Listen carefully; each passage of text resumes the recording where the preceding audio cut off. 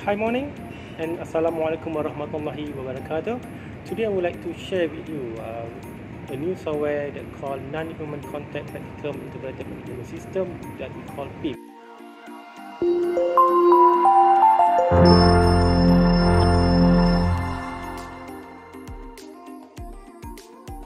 Firstly, I would like to introduce my group members that consists of 4 people.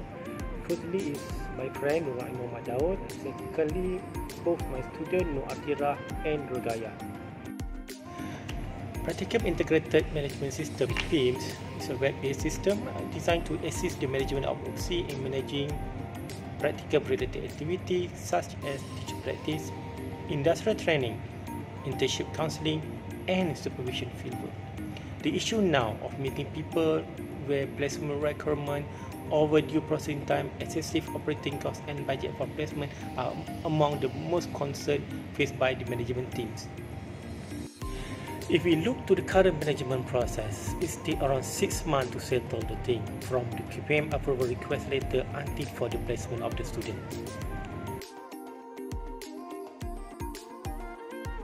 Okay, the system worked perfectly 100% success and is managed to gather all the data and submit the letter and perform as planned before, and the system are ready to be commercialized. But the main thing is we are able to design the system that suit for our managing system. The most important thing about the database originality are split into 4 main things. The first one is about the pioneer. From my understanding, there are no such system at Malaysia currently. The second one is about data privacy. The system is very encryption and database is very secure.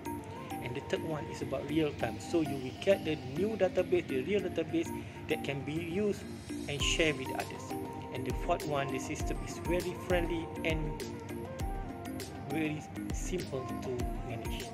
Okay, let's go to the system applicabilities. There are 2 main things here where I'll put aside the external factor and internal factor. As we all know, external factor that consists of KPM, our ministry, the GPN, the State Department, school itself, mentor teachers, and the most important thing is we can share the idea with IPTA and IPTS.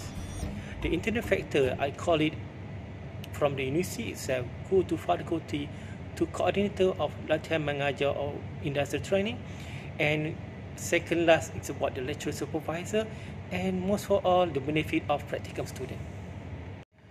The integration of this approach in a web base will improve the efficiency of the management in handling the practicum placement. Those will replacing the current conventional system, and I really hope in the future PIM will act as a platform for providing the database for the university in finding the suitable placement for the teacher, trainees, and apprentices.